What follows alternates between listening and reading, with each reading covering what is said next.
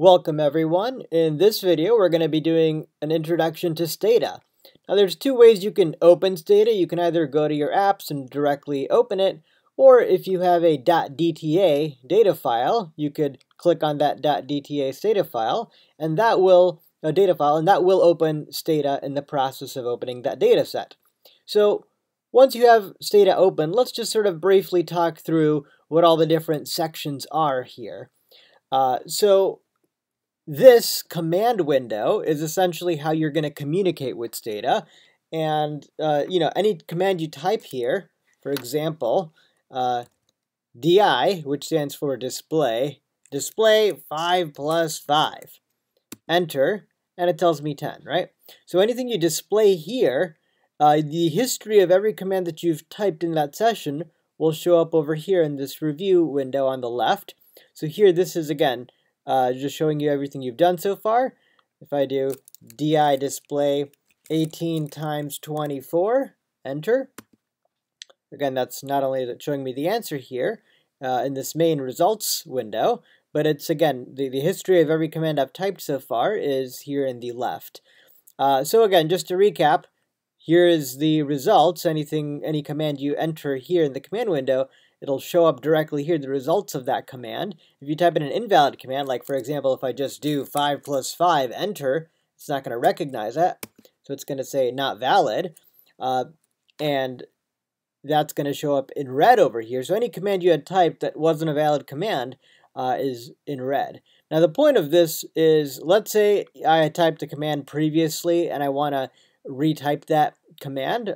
Then instead of having to physically retype it, display 5 plus 5, I could literally just go back and click on this and it immediately appears here. And notice if I wanted to edit it, if I wanted to say 5 plus 6, then it's gonna, I can change it. But that way I can go back. And again, that way, if any command was invalid, you'll know it's red. So if you don't want to go back to that, because then you're going to get an error again unless you change it. But anyway, so that's that. That's how this works. So clearly, one of the commands that you're already seeing here is display. One sort of use of Stata, it's not a common use at all, but one use of it is to use it like a calculator. You don't really need a separate calculator because you could just use Stata. To do a calculator, you just have to type in the display command before you type in the operation you want it to do, and then it'll do that operation and show you the results. Here on the right now, the variables window, basically it's exactly what it sounds like. It has every variable. Now if you were to just open Stata directly from your apps, then this is going to be blank because you haven't really loaded a data set. But whenever you load a data set, it'll show the variables that are currently available to you. So it'll show the variable name, and it'll show a label if there is one. And if you were to create a new variable, which in the next videos we'll talk about how to create new variables, those will show up here as well. So that's how this works. Now, your best friend when using Stata is the help command. If there's a command that you're looking up and you're really not sure, you can just type help and then the name of that command. So help reg. Reg is one of the most frequent commands you'll be using. So help reg. And immediately it tells me everything you need to know about that, including in that command what type of variables you would type in afterwards, if there's any additional options for that command, examples even in some cases. So essentially this help and then the name of a command is basically your way to do a curated Google search. Instead of searching the web and getting a whole bunch of stuff, here it'll directly give you Stata's answer to what that command is and how to best use it. So now, one of the first things you should do when you open up Stata, when you're beginning a session to analyze data, is to create a do file. Think of the do file as basically like a Microsoft Word type-ish file. And so I'm going to do file, new, do file. All right, so this new do file, again, so it's kind of like a Microsoft Word file in the sense that this is sort of the document that I'll take away from the end of this session. And so the point of this is to really keep track of what were all the commands that you used that gave you the results that you got. So notice here that one thing that you can do if you want to just type random stuff like my name, like, oh yeah, my name at the beginning of the document like you might for a Word document. Now the problem here is this do file, it's actually like an active document. Like you could actually run each line of code, but because this is not a valid command on Stata, that's going to give me an error if I were to try to run my do file. And so what you want to do in that case is if you put an asterisk, anything that is green is sort of indicating that it's a comment rather than a command. And so the comment is really just internal. It's like for you, and you can put multiple asterisks if you want as well.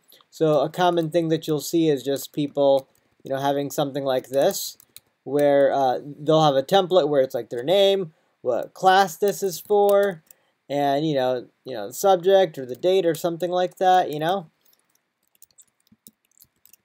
So something like that, right? And so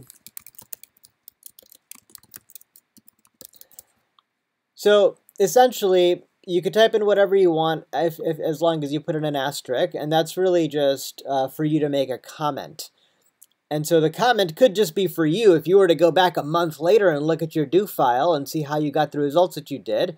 And if you typed in a line of code that you're like, oh, I'm not really sure if I'm going to understand this line of code that I'm using a month from now, well, then you can always type in a comment. So for example, let's say you just type in di 5 plus 5, and then you can just put a little comment there.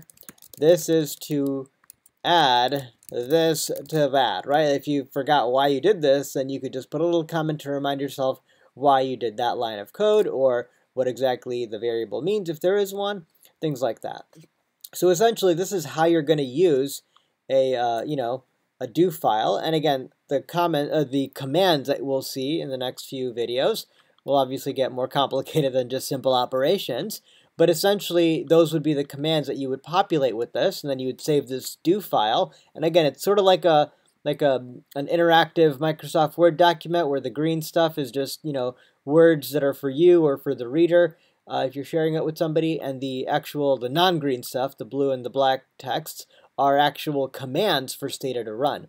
So if I were to just open this do file, if I were just to clear this completely, so this is just clearing me of everything, and I were to just run this do file, it's going to basically run the do file, show me the results of that, right? So notice it's basically showing you not just the do file, but also the results. Notice this 10 is not a part of my do file, but it is a part of the results here because I ran the do file.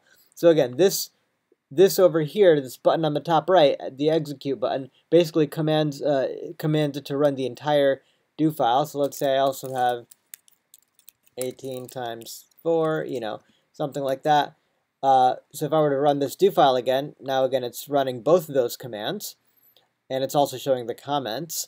But let's say you're in the midst of working on something and you don't really want to run the whole thing, you just want to temporarily run one line of it. I could just select this one line, hit the do button, the execute button on the right, and it'll just run that one line for me, right? So it's do this thing and it's running that one line. So this is basically how you do it, how you begin. You just start a do file and then you just sort of keep track of the commands. And the point of this is when you're doing your thing, you're probably going to make mistakes. Everyone makes mistakes. You might, even if you use a comma where you shouldn't or something, or you spell a variable name incorrectly, you're going to get an error.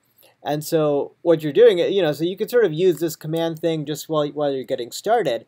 But when you make a mistake, you could learn from that. And once you have the final command that you're going to use that gave you the results, you can then sort of copy paste that command into your do file. So that way your final do file just consists of the correct lines of codes that gave you the results that you wanted. And then you save that with any comments. And that's a great way to keep track of your work.